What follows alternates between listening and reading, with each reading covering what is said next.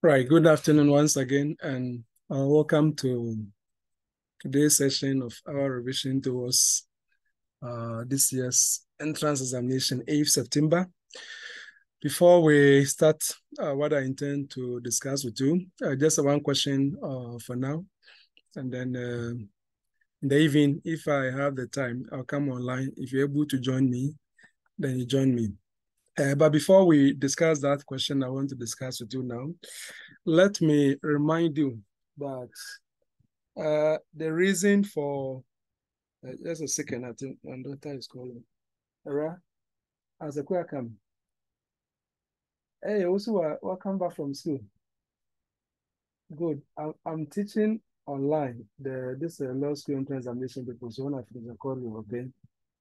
All right.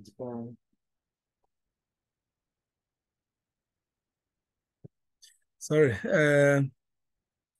Yeah. So just to get this announcement across, some of the topics are essentially the same, and for that matter, where I have done extensive discussion on the matter, I do not consider it necessary to repeat myself, especially so when there are recordings of what I did. And that is why I not too excited to be treating a lot of full topics as I used to do.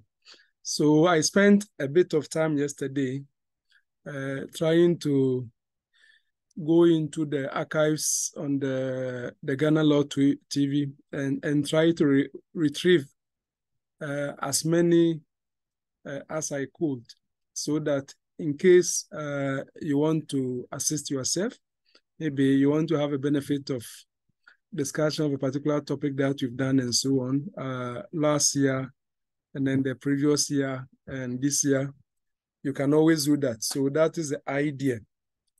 So when I come live now, I just do just a targeted discussion. I just raise maybe like a small issue.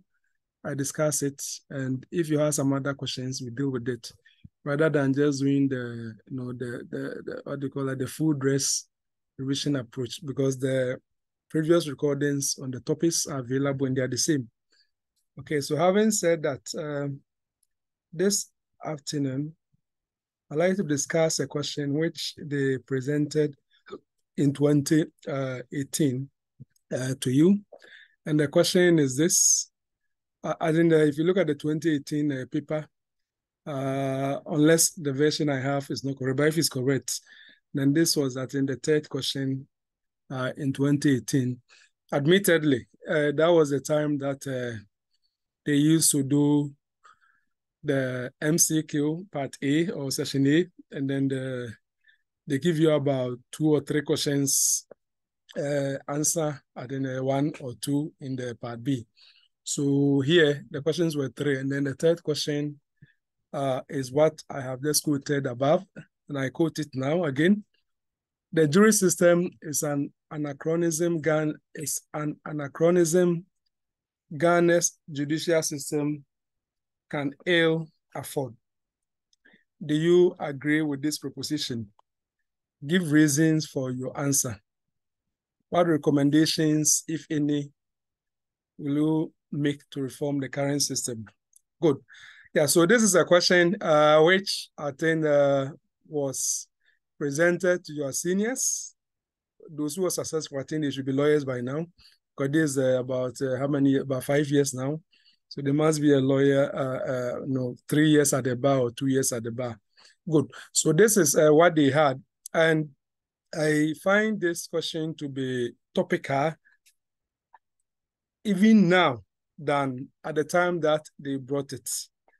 And of course, when you have done the general revision for each topic across the subjects, as I have previously encouraged you, another wise thing to do is also be concerned about what you call topicality or relevance or currency. Like that is to say that across the same subjects, what are issues of current interest current importance or relevance, okay? So that you also pay attention to that. That is not to say that you focus only on issues of current relevance. No, you have done the general revision as I have previously advised you, but then having done that, you want to now explore if there are some particular or selected areas you want to give a bit more attention to. And in that respect, it will not be a bad idea if you were to actually pay attention to matters of recent or current interests, which fall within the same subject areas. So that is just a preliminary advice or suggestion I am making to you this afternoon. So now let's come back to this question. Why do I say that it is relevant?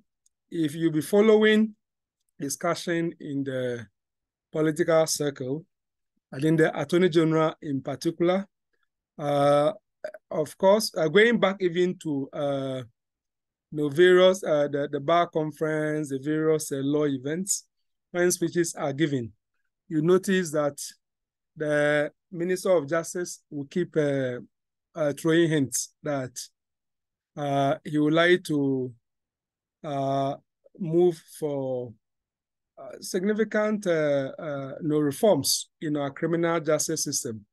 And some have been done, plea bargaining, you've seen it, but that is not what you're talking about now.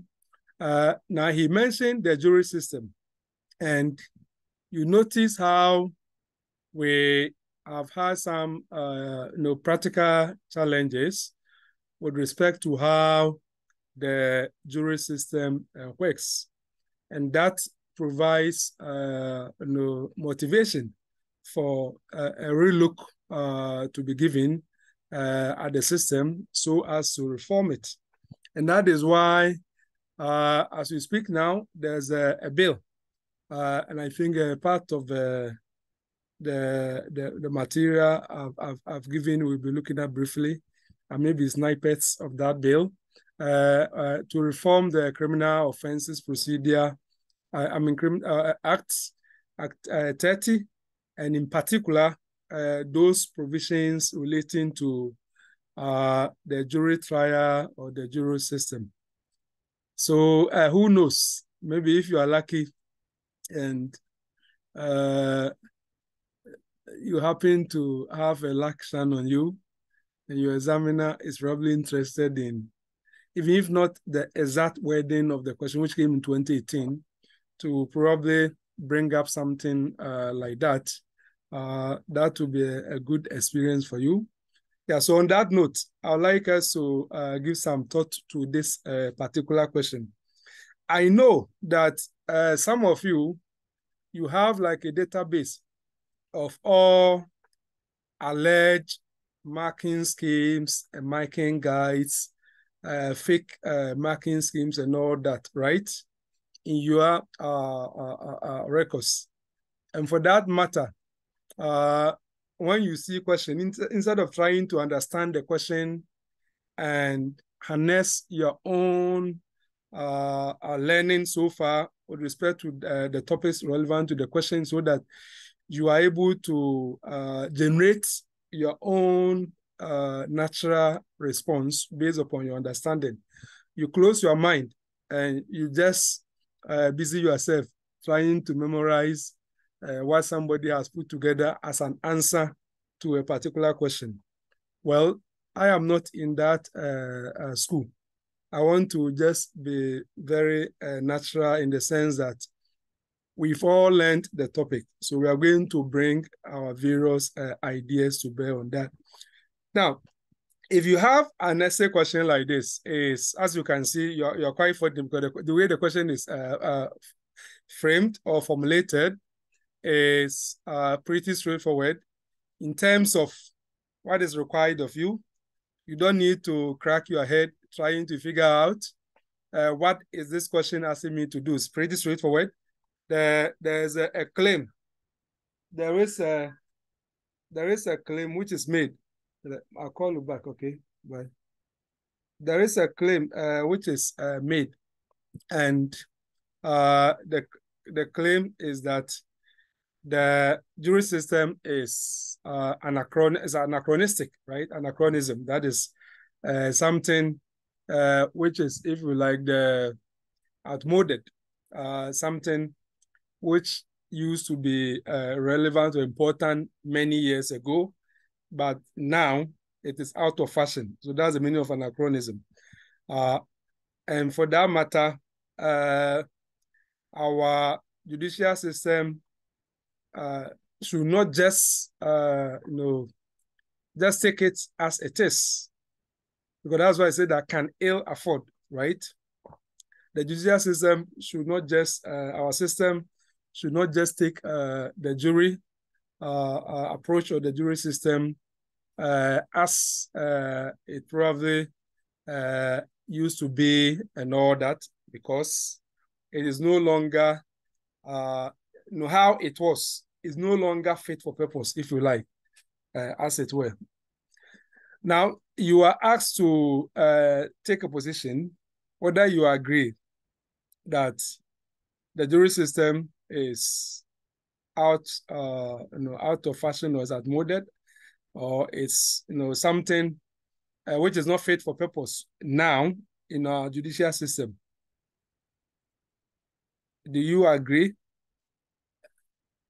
And then when you have taken like the position, now if you look at the first proposition that I quote, there's something of a trick, right? The trick is towards the end. It says that Ghana judicial system can ill afford. So that is to say, to tell you that is not you are not being asked to make a case for abolition of jury system, right? It is rather an invitation for you to recognize the challenges, the weaknesses, or the limitations in the jury system. And for that matter, you are able to prefer suggestions with respect to how those challenges can be addressed. I mean, that is essentially what we are supposed to do. And that is why we are told to give reason for your answer. Yes, you agree that it's anachronistic. Why do you say that? Why shouldn't we just keep the jury system as it originally meant to be? You have to tell us the reasons. Now, having told us that, now you need to help us to find solutions to those problems so that the jury system will be tweaked or be modified or refined to make it relevant for our present needs. So that is basically what the question is inviting us to do. And remember that the jury trial is very much part of the criminal justice system we inherited from the English legal system and the common law tradition as a result of the colonial nexus or connection, as you very well know. And if you go back to the original idea, jury trial simply means like trial by peers. And for that matter, there's supposed to be some form of popular, if you like, participation in justice delivery. That when there is an incident, as whether someone has actually put up a behavior which violates the law, be it an aspect of criminal law or be it an aspect of civil law. I mean, originally, we allow ordinary members of society to bring their own way of looking at things to bear and look at whatever has happened and make a determination as whether they will consider what the person did as actually having breached the law or not. So this was like the general idea. And within that context, as you notice, we have two aspects of trial. When you're having a trial, we have trying to find out the relevant law, and also trying to find out what really happened, what did not happen, what we call like the finding of facts, okay? So that one is in the area of evidence. So we have, if you like, a two trial, the trial of facts, and then the trial of questions of law. So questions of law are reserved for the judge, who is professionally trained to appreciate the nuances of the legal system. Then when it comes to the trial of facts, that is as whether something happened or something did not happen, as whether somebody did something which the law says should not be done and all that. That one is handled by the tribunal or the trial of fact. And that is where the jurors or the jury come in. So that is the general idea. You can go back to the Magna Carta, the Glorious Revolution, and all that if you wanted to dig deep into history. But that is not really important for our present purposes. What suffices to appreciate is that the jury system is part of our legal system, but only in relation to aspect of criminal law, aspect of criminal offenses, as you notice. I mean, unlike England and Wales, where even for some civil cases, including defamation, malicious prosecution, and things like that, they still use, and also fraud, they use a jury trial, even those civil cases, as well as all indictable offenses. But if you come to Ghana, we have actually, scaled down the use of jury trial and use it for very serious criminal cases, indictable offenses, and also any offense which the Minister of Justice may actually elect and all that. So if you look at the Constitution, right, Article 19, which contains like the fair trial rules, we will be told in Clause 2, Paragraph A, and I quote that, a person charged with criminal offense shall, in the case of an offense other than the high treason or treason, the punishment for which is death or imprisonment for life, be tried by a judge and jury. And where the punishment is death, the verdict of the jury shall be unanimous. And in the case of life imprisonment, the verdict of the jury shall be by such majority as Parliament may by law prescribe, unquote. So therefore, our Constitution has actually incorporated jury system or jury trial in our criminal justice system. And where the punishment for the offense will be death, we need unanimity. That is, now we have a 7-member jury. That's it in Ghana, right? 7 jurors. So we need all the 7 to agree that the person is actually guilty and so on before he can suffer death. But where it is life imprisonment, then majority as Parliament may prescribe. So practically, you can have maybe 5, at least you have 5 out of the 7 who will agree that the person was guilty or otherwise, as the case may be. Now, I would like us to look at some of the arguments which are made by various writers and commentators against the jury trial. And that is where you see the challenges, right, or the problems which they actually point to as being inherent in the jury system. And that is why some may want to argue that if these are the problems, then let us throw everything away. Let's scrap it. So I will look at some of these issues. Then when we finish, I will quickly take you through some of the amendments which are contained in the 2023 bill, which the Minister for Justice is introducing to Parliament for them to reform the jury trial in our criminal justice system. So some of the arguments, and those of you who are on the platforms that we have, I think there are a few relevant articles and then dissertation. For example, Justice Dennis, I think when he did his master's in 2014, he did a work on the jury trial, and the title is the Ghana's Jury System on Trial. I think he has a very useful material there. And then the current dean of the University of Cape Coast, Julia Aite.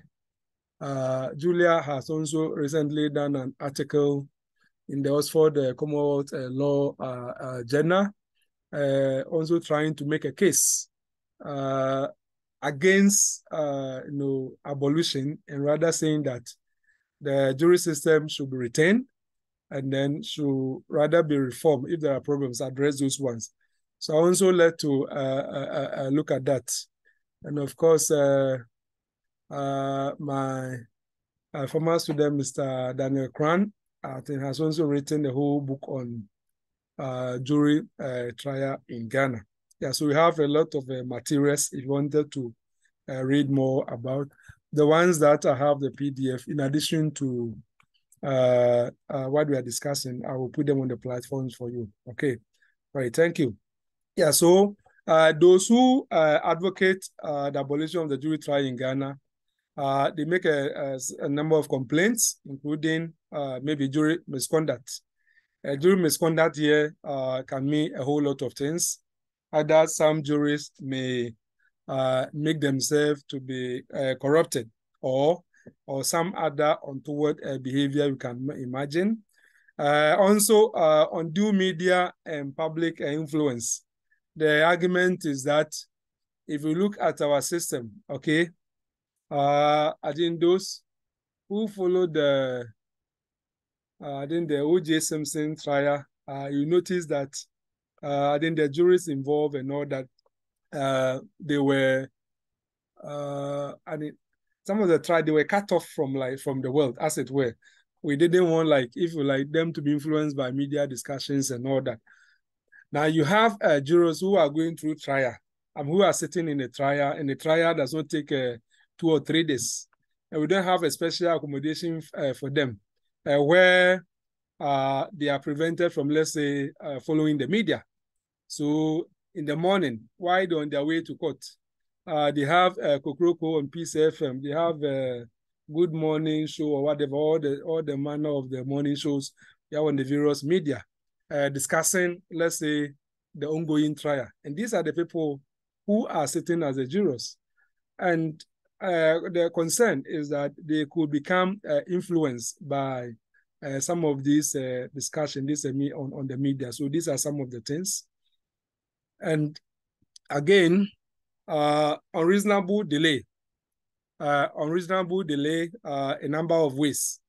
You have a 7-member jury. If one of them is sick, one of them does not come, and so on and so forth, it will affect the trial. If the person is late, it will affect when the court will sit or start and all that. So, and if you look at our current law, if someone dies or something happened to the person, we have to restart the whole process, right? We have to go through the process of empaneling the jury again and so on and so forth. And these are some of the difficulties. And incompetence is also argued that the issue of incompetence, the incompetence here, a number of dimensions. Of course, if you look at the law, you are supposed to have the English speaking ability. But then question may arise, is it enough just to say that the person should be able to speak English? If you went to primary school, right? I mean, my daughter in the kindergarten, she can speak English, and probably even speaks it with a better accent than the way that I speak it, because I grew up in the village and she is growing up in the in the city and the privileged circumstances. But does it mean that a young girl, 6 years, 5 years, can speak very good English? Is it enough? Of course, we have the age limit there. We have the age limit. If you look at I think the current law is about for 25 to 60 years. But you notice that in the bill, the Attorney General is trying to bring it to, I think, 18 years. So that if you are 18 years and you can speak English and all that, you should be able to serve as a jury. But you notice that even those who have degree in English from the university, when we get to the courtroom contest, they appreciate. I think a few days ago, I was sitting somewhere having just a friendly chat with some friends, professors, and we're discussing something legal. And they were, completely surprised that despite the fact that they have like advanced competencies in their field, they seem not to understand aspects of how the law operates and how the law is in order. So so that is normal. Just as if you and I are taken to those technical fields, which is not our field, we too will not appreciate. The same thing applies to what we are talking about. So therefore, if you can speak English, that per se is not enough for you to be sufficiently competent in appreciating the nuances of criminal trial and all that. So these are some of the things. But the argument is also that as far as some will argue that when it comes to the incompetence, when the juries are being empaneled, okay, juries being empaneled simply means that during the trial, or maybe because, let me just give you a quick idea. According to the law, usually in May and November, the magistrates in the various places where there'll be jury trial, usually within 4 months around that, is supposed to generate a pool, right? A pool that is a list of eligible jurors, and they are there. So therefore, when criminal assizes, we used to have what they call like criminal assize. That is when we're going to have a criminal trial in which capital offenses like murder will be tried, and we need like the jury.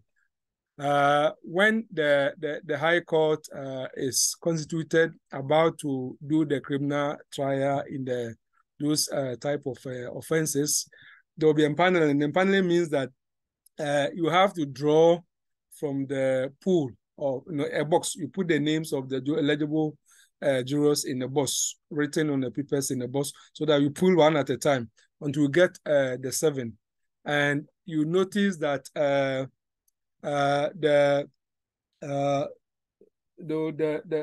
juror, that the person who is going to be tried, that is accused person, he has what we call the peremptory right. He can object to the juries when they are actually proposed. When the person's name is mentioned and you think that for whatever reason, you don't even need to give a reason. That's why it says it's peremptory. You can just object that you do not want that person to be a jury in the case. And I think you can do that up to 3. So when as many as 3, you can say that Vivian, no. Akwasi, no. Juliana, no. You don't have to give a reason why you do not want them to be the jurors. Then after that, there's what we call the challenge for cause, right? So the first of course, then the peremptory challenge. Peremptory, that is, you just say that you object to, no reason. But the for cause, after exhausting the 3 peremptory challenges, if you want to object to any juror again, you must give a reason. which will be inquired into by the judge before your objection will be upheld or will be disallowed. So therefore, an argument is made that if you think that a juror is incompetent and so on, he doesn't have sufficient understanding of English, or he's an ex-convict, or any of the stated grounds of disqualification, as the case may be, you could state that during the challenge for cause, and that could be looked into. So that is a counter argument to this point of incompetence, which is leveled by those who are advocating for abolition of the jury trial. Another argument which is made by those who argue for abolition of jury system or jury trial is that it is laborious and time consuming. Just imagine, if you look at the paneling alone, right, how to generate the master list in the month of May and November. And then when it comes to the actual trial, how to empanel and all somebody can even say that, well, I object to this person being a juror because of insanity. I think that this person is not mentally sound, so I don't want him to preside over my trial as a juror. And where the accused person has, for example, raised insanity as a ground for objecting to a proposed juror, that will have to call for a whole lot of inquiry, because every person is presumed to be sane. So, but it's also part of the accused person's right, which is respected by Article 19, fair trial rules and all that. That if he thinks that, yes, Mr. X or Madam V, you are insane, so I don't want you to be one of the jurors presiding over my trial. That is it. But the court will have to look into that. And that will also take quite some time. So these are some of the downsides as far as the jury trial is concerned. Of course, it's also time consuming. As I indicated, you have 7, right? If for any reason somebody is absent, the trial cannot go on. If for any reason, let's suppose that you have one of the jurors being like a lady, and the lady probably was pregnant. Because if you look at the law, the fact that you are pregnant is not a ground for you to be disqualified from being a juror, no. And let's suppose that the person delivered, right, in the course of the trial. Certainly when you deliver, you need to spend time playing nursing mother role and things like that. And all these things will affect the trial process. Or even if something happened and 2 or 3 cannot continue, regardless of how far the trial has gone, you have to restart the process. You have to start de novo, okay? And yeah, so these are some of the things. I was going to cite example for purpose of illustration, but I just remembered that I'm not supposed to mention that example. Yeah, so in terms of payment, I think jurors are supposed to pay around 12 Ghana cedis, if that has not changed, unless there is any court registrar here who can provide information which contradict the current payment. But that was in every day, you are paid the 12 Ghana cedis as it were.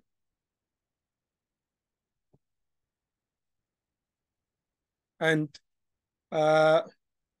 once the trial is ongoing, okay,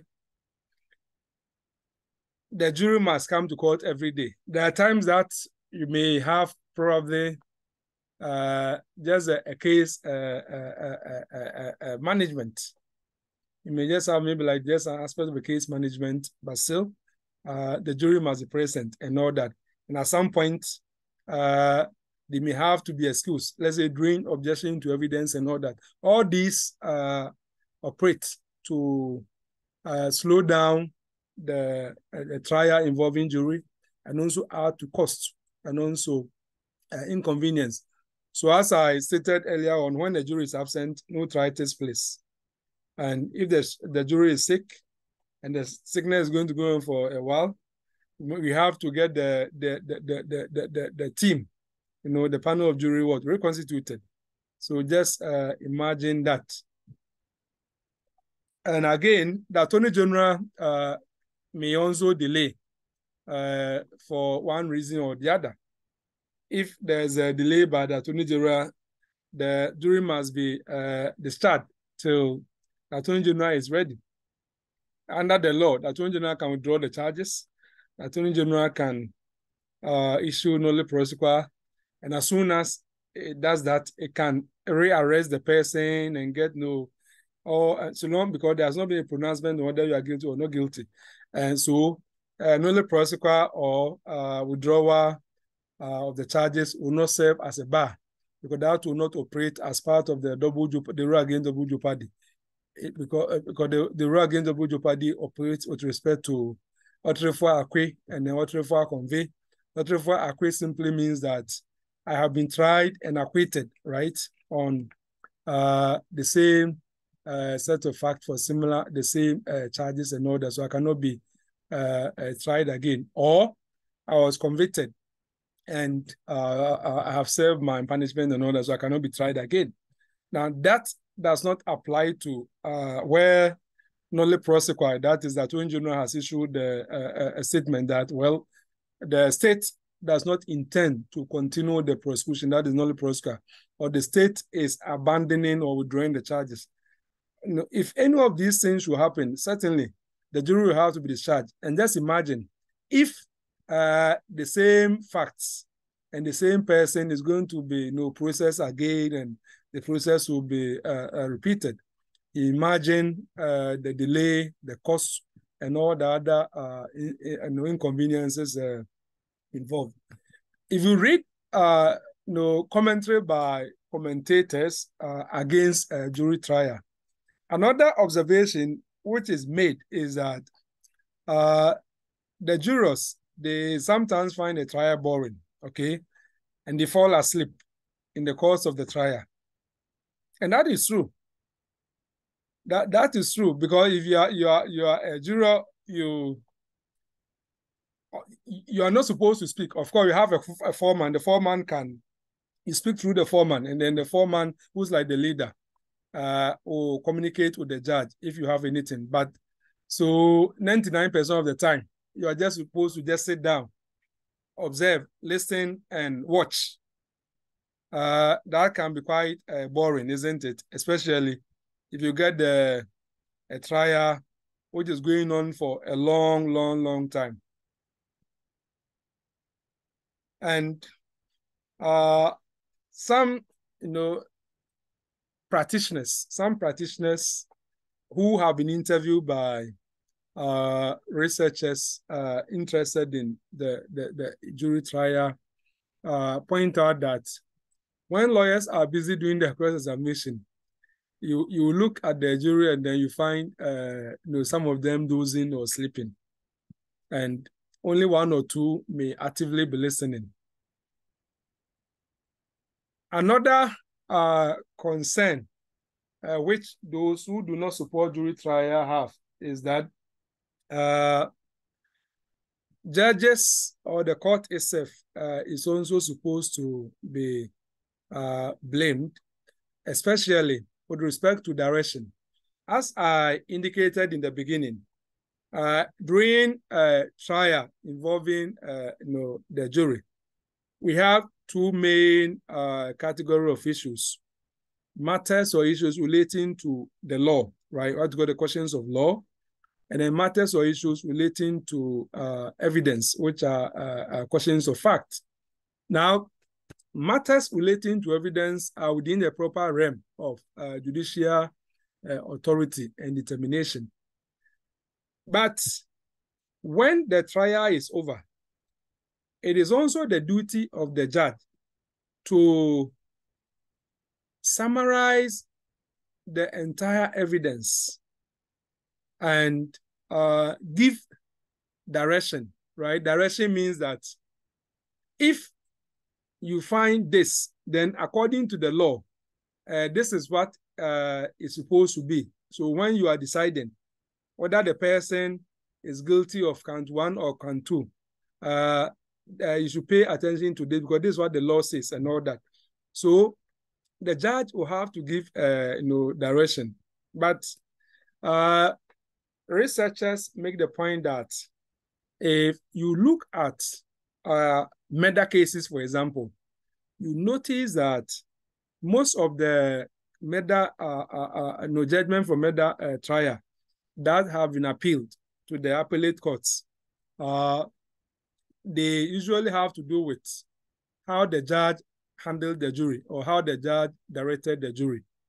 And if the judge did not direct the jury properly, right, there's what we call misdirection. Or if the judge failed to direct the jury on what they need to be directed, there's what we call the non-direction.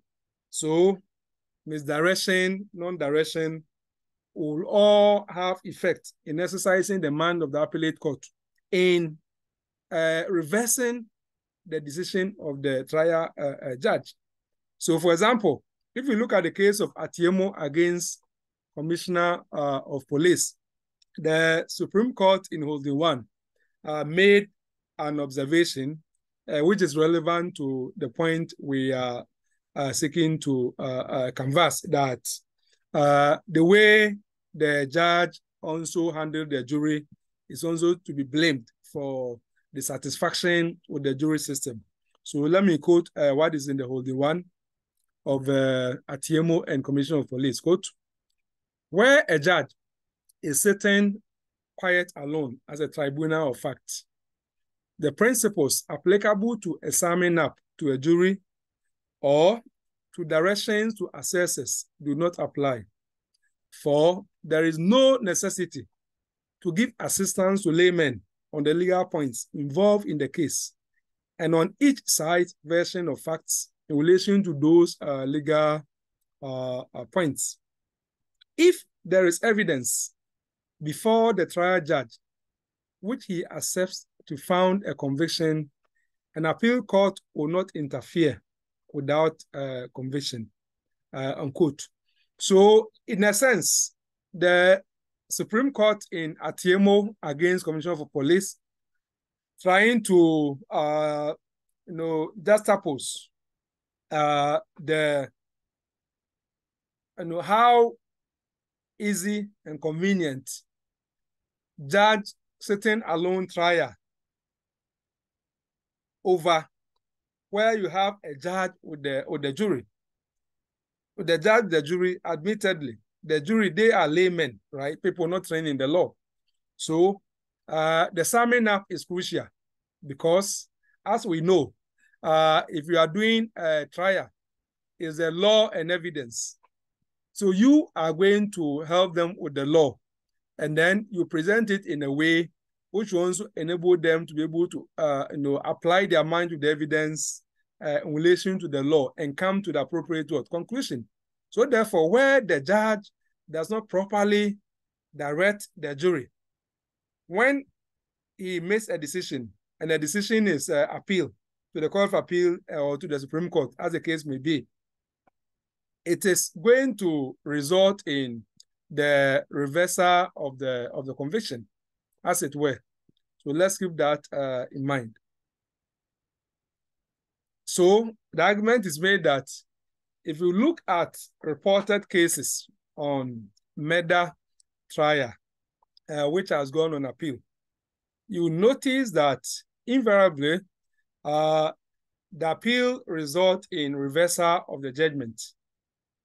And for that matter, it is argued by the protagonists, those who are, the opponents of a jury trial, those who are against the jury trial, that because of some of these relatives, what is the point of having the jury trial? Scrap it. So these are some of the problems. These are some of the challenges associated with the jury trial. And let me also add that in this day and age, when we even have a social media, okay, it even compounds the already existing conundrum, because the case that they're sitting on as a juror, let's say it's being actively discussed on a Telegram platform where the jury is a member, or on a WhatsApp platform, or somebody has done something on it on a TikTok, Instagram, whatever, Facebook, YouTube. So the juror is getting bombarded with all manner of interpretation of what happened in the case from all these discussions. And what the juror may actually arrive at the end of the trial may not be a true reflection of his own genuine understanding and convictions regarding what the case is. So these are some of the points. Now let's look at the flip side of the coin, the other side of the coin.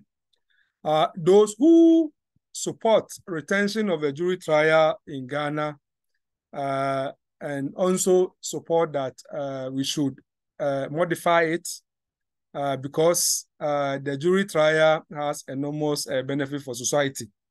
They canvass some of these points in support of their position.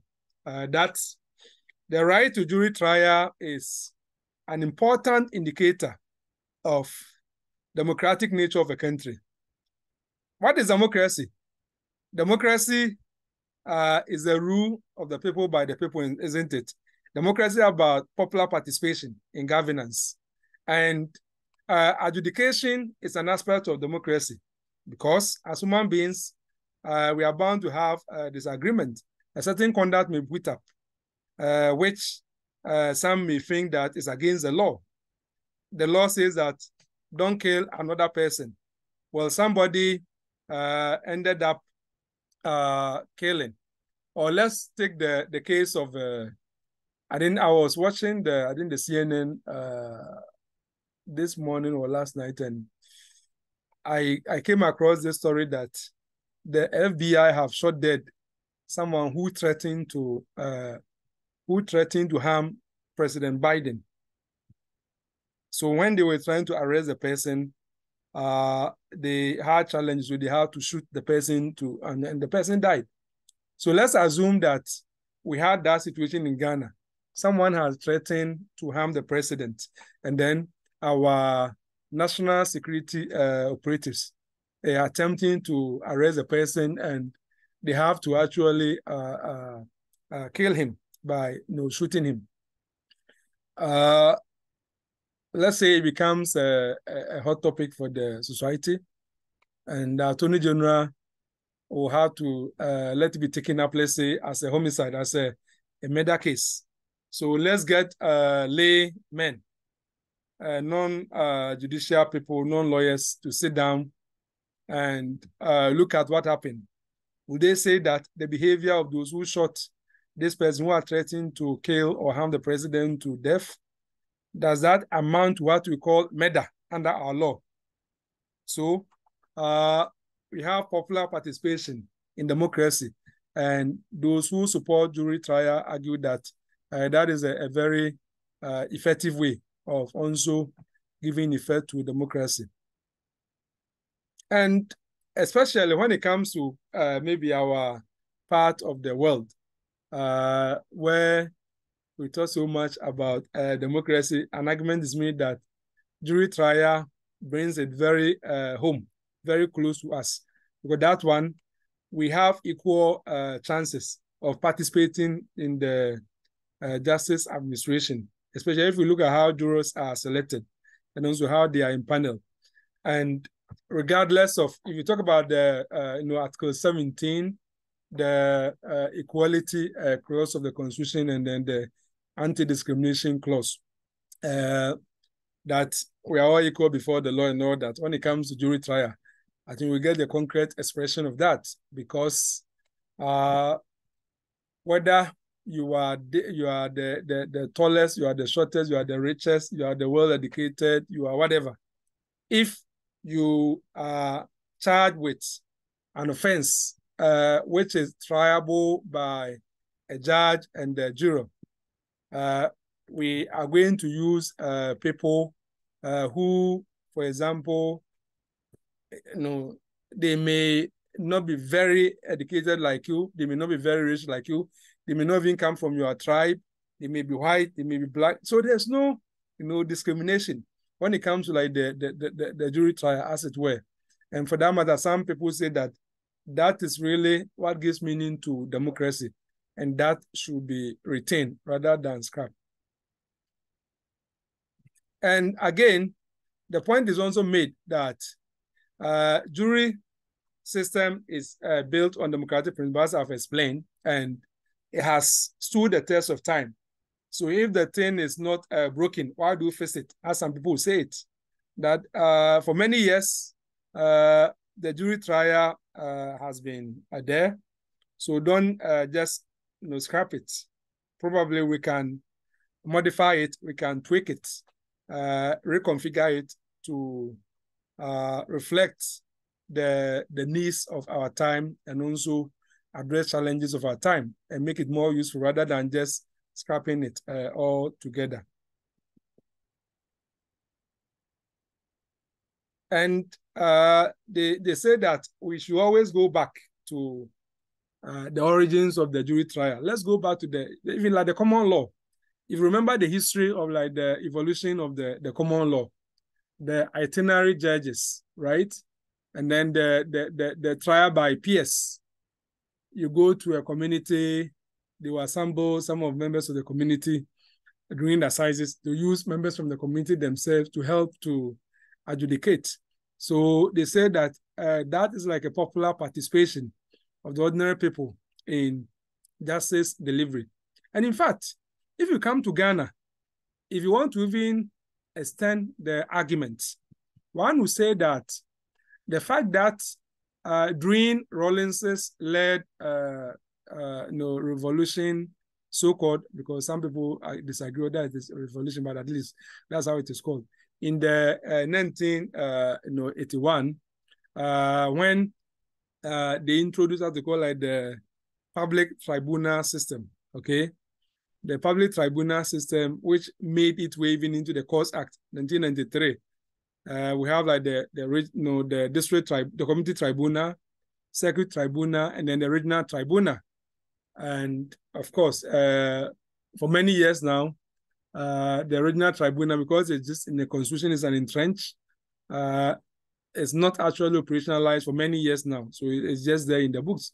But going back to what made the government at the time introduce the public tribunal system, I think that it re-echoes some of the sentiments which probably led to the jury trial, because the idea of the public tribunal, the community tribunal, was not also to take, if you like, justice delivery strictly from to take it from just professional judges.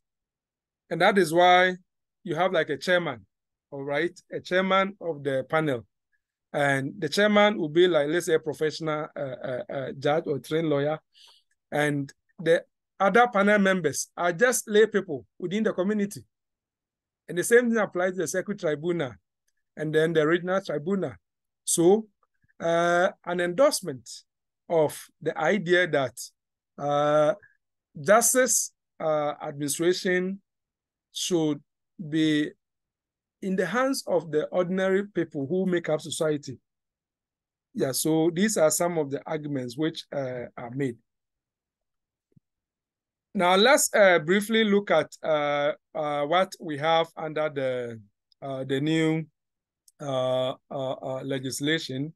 That is of course, not it's not. I don't think it's passed yet, but it's going through the process. The proposed bill by the Minister of Justice and Attorney General to reform the jury system. So if you look at the bill, you will notice that in terms of the qualifications, some important changes are being made. As I told you, if you look at the original Act 30, right? If you look at Act 30, that's the criminal offenses, criminal procedure act, that is Act 30. If you look at that legislation, you notice that you have to be within 25 years, okay, before you qualify to be selected as a juror, and not more than 60. Now, in the new law, which is proposed, the age is reduced to 18. So if you are 18, you qualify to be a juror.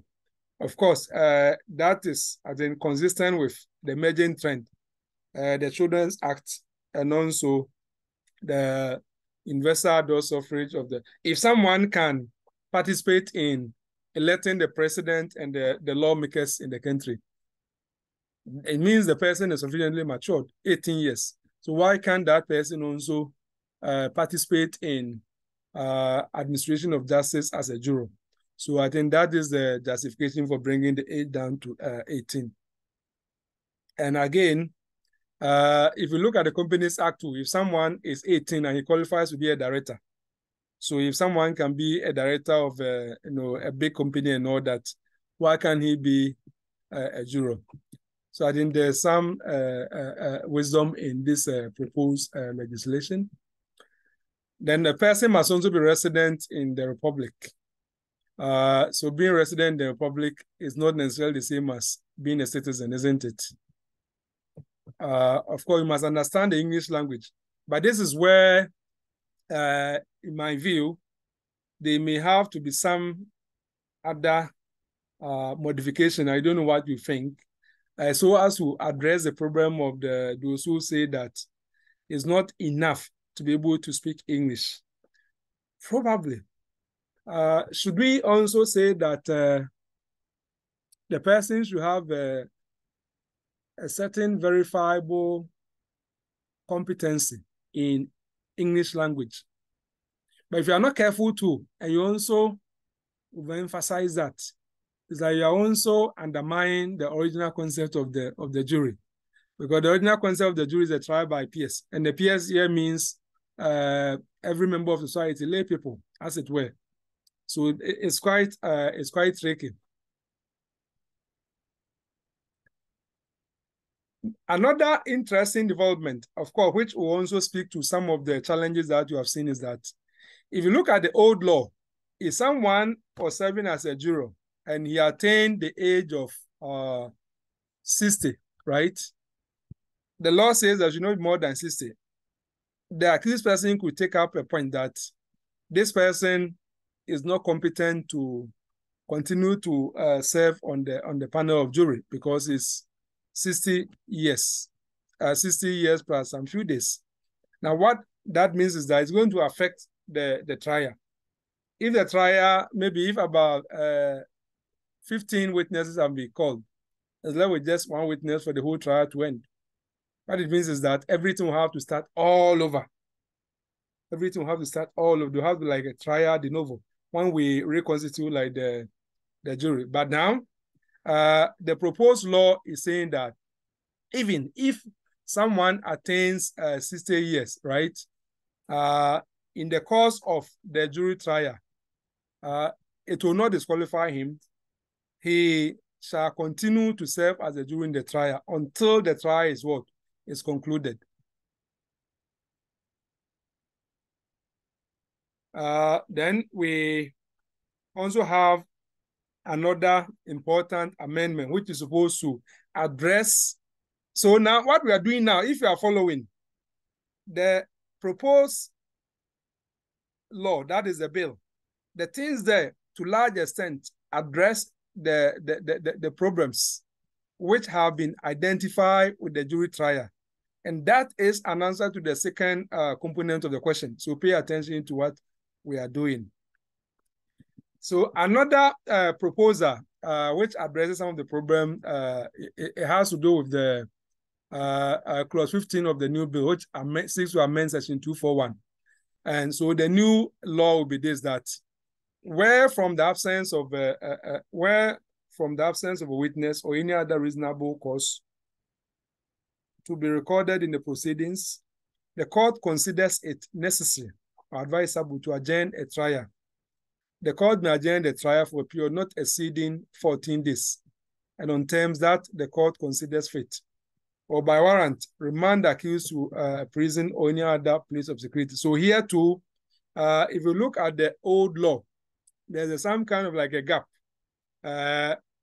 Like if a jury is absent and so on and so forth, what happens to the trial? How long can it be adjourned and so on? Now we have like a clear timelines which have been suggested.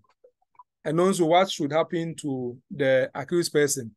The accused person may be remanded to prison or may be kept in any other place of security. You can even be put under house arrest if the trial is going to take a long time and so on and so forth.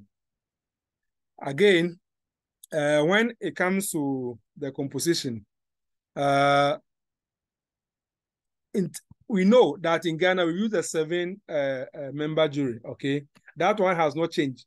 But what is being added to the law now is a very important addition because of what we'll be discussing, that if one of the jurors, for example, should be sick, should die, or for any reason is unable to continue, it's going to affect the trial. You have to restart the whole process and all that. Now that is being addressed in the proposed law. So if you look at clause 16 of the bill, it seems to amend section 244 of the current Act 30. And it says that in the case triable the jury, the trial shall be conducted with the jury comprising 7 jurors and B, 3 additional persons acting as alternate jurors. And this is a very important addition. 3 additional persons acting as alternate jurors. So these are standing by, okay?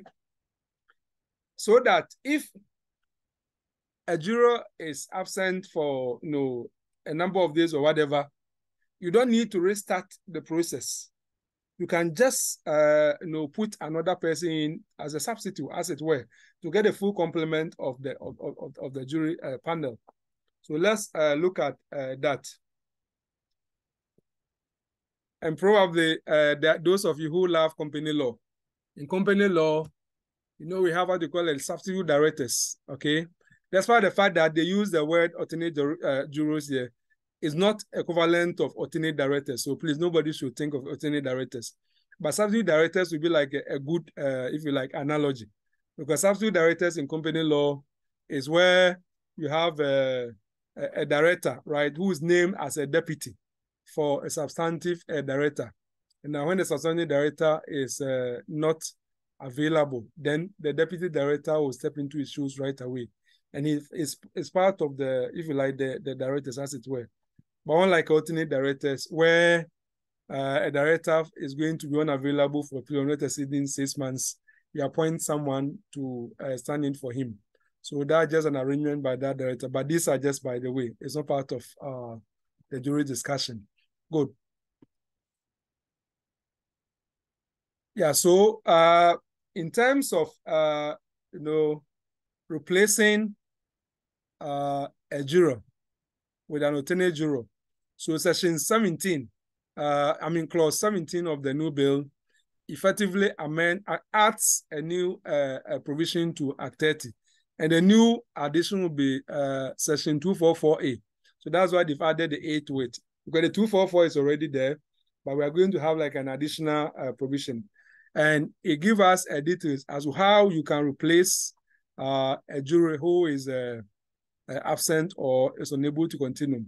So the first scenario, in the case triable with the jury, each juror shall attend the trial until the conclusion of the trial. So that is the preferred or the ideal situation. 2, an alternate juror in the trial shall attend the trial until the conclusion of the trial, but shall not participate in the deliberation of the jury. So here, the 3 additional alternate jurors, they will attend trial just like the substantive jurors, right?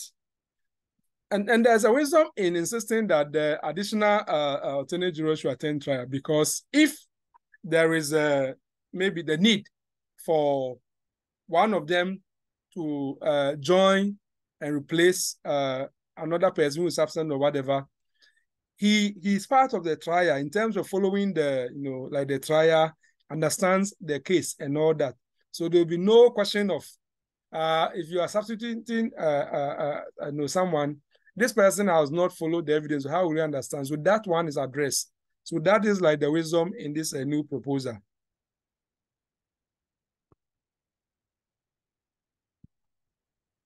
Then if you alternate direct, sorry, not alternate direct, alternate juror in a trial, you shall not be absent from the trial for more than 2 days.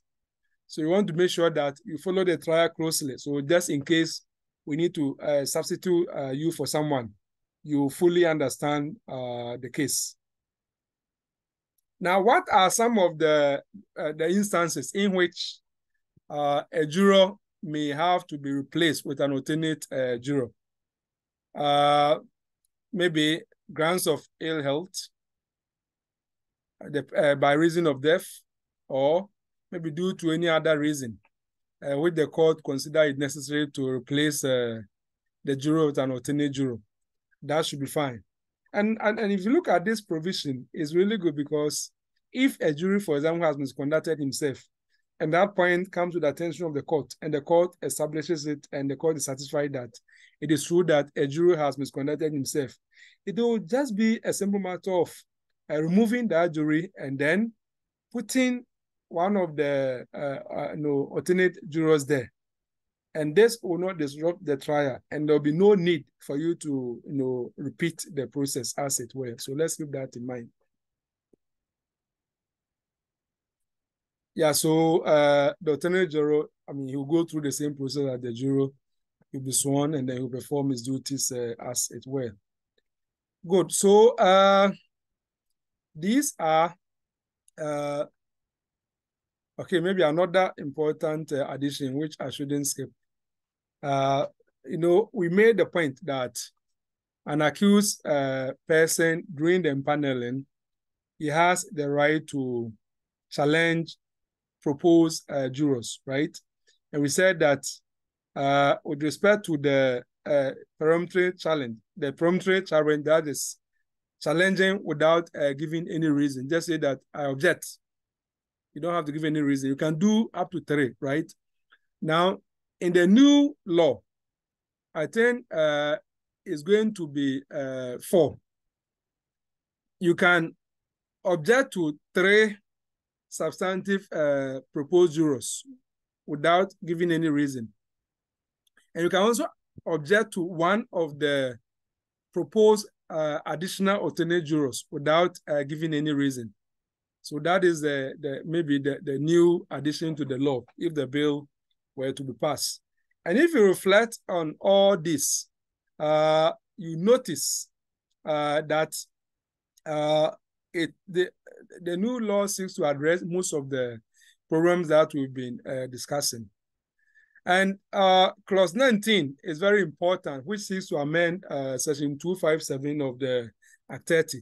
And it speaks to where a juror is absent and cannot attend 30 days, the juror is not showing up, then the court will have to direct that absentee juror for up to 30 days should be replaced with an alternate juror, as the case may be. And the jury, anytime we have the jury reconstituted, I think the jury will have to be resworn, but it will not affect the trial of the case, as it were. Okay, so these are, in a nutshell, some of the things that you need to be thinking about if you want to discuss the question on the jury, which I picked from the 2018 paper. So just before I leave you, if you have any question, I will take it. If you want to speak, just put up your hand and you'll be given the mic, or just use the chat.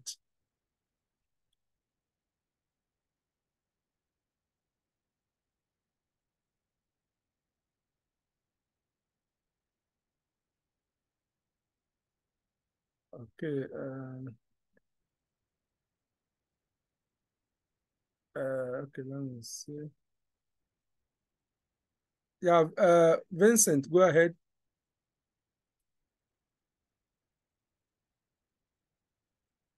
Vincent. Okay, let me see. You can unmute yourself now, but make sure the only one person is unmuted. Yes, please. Thank you. Thank you, sir. Yes, go ahead. Oh, Vincent, I thought your hand was up.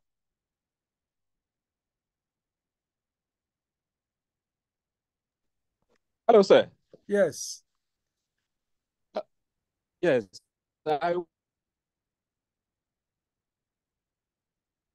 We cannot hear you. I think your hand is up, but we cannot hear you.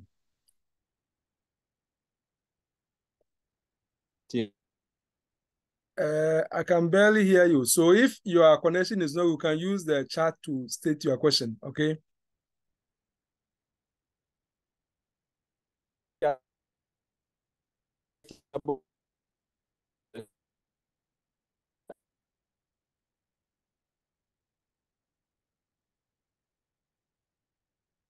Oh no, I think we've lost him. Yes, any other?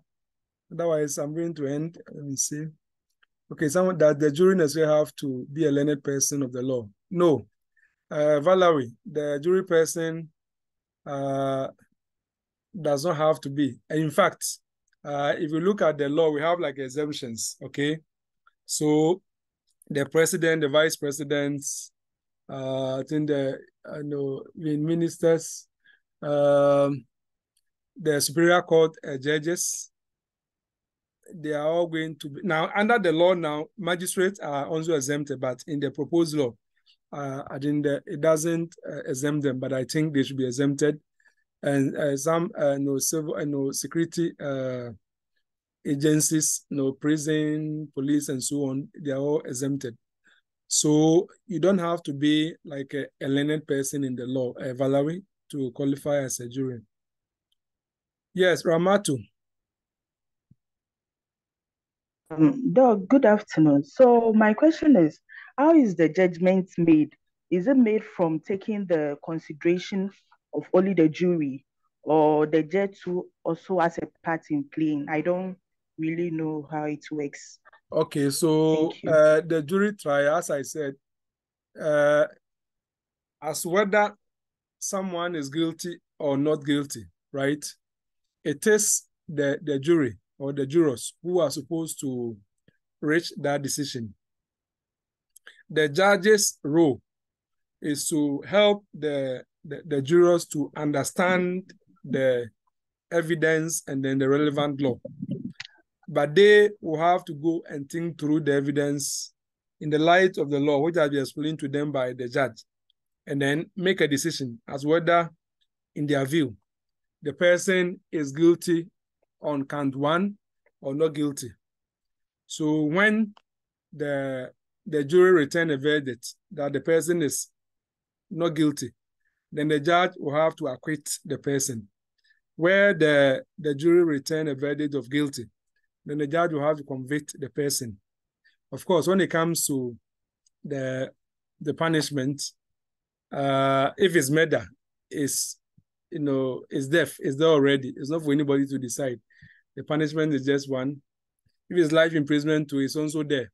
So there's no dispute as to the sentencing, except where maybe an appeal is made and then the court will say that due to certain things, we find a problem with this and all that. So instead of maybe like a life sentence, we've reduced it to this particular number of years and so on. But essentially, during the jury trial, it is the role of the juror or the jury to make findings of fact or conclude on the facts as whether the person did not do, whether it's guilty or not guilty, and as whether particular defense is acceptable or not acceptable.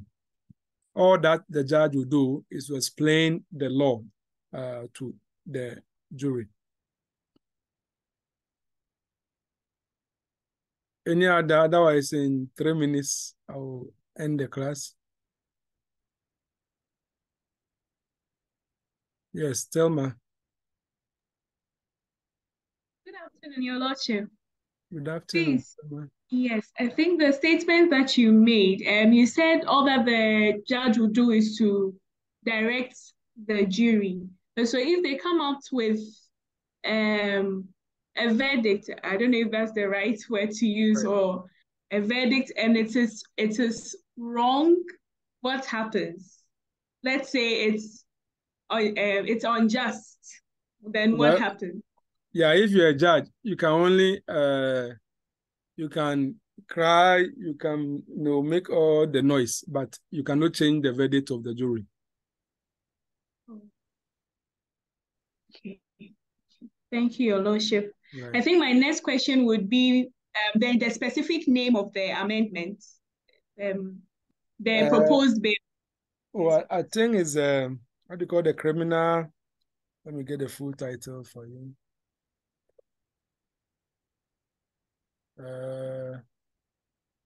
Okay, so let me share this with you. Look at the screen. And so this is the Criminal and Other Offenses Procedure Amendment Bill 2023.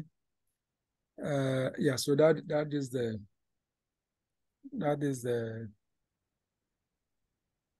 the bill. Okay. Yes, please.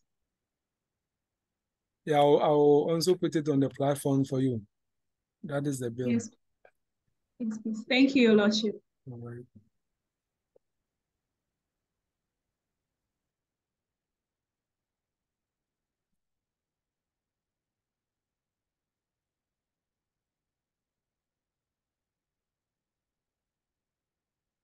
I think, Ben, you said kindly mention the act again. I think I've mentioned the act.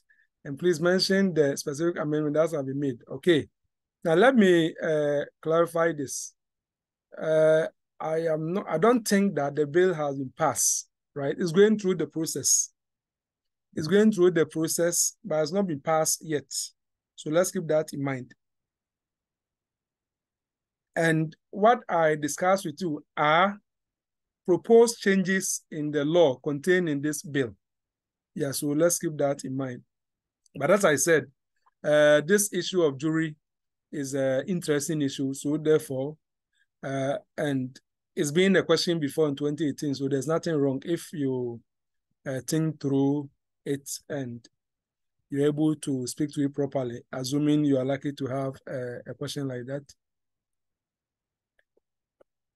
Okay, so on that note, let me see, there's some other chats.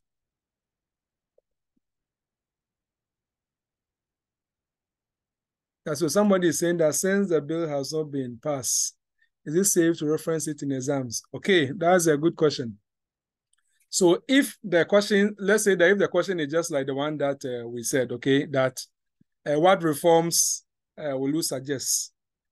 So the things in the bill that we have discussed, right, are some useful reforms which you can suggest. And without even knowing the exact clauses of the bill, that's not important. What is important is that to address some of these problems of jury being absent and so on and so forth, we can have this concept of additional alternate jurors who should also follow the trial just like the substantive jurors, so that if there is absence, we can let one of them replace. And you are happy to also note that in a bill which is being introduced by the Attorney General to reform the law, and this particular thing is also there. So, you can speak in that language, and you are not really stating it as like the law, no. So the current law is just what we have in the Act 30. But this bill is supposed to amend or reform aspects of it. Okay. Let me see what else.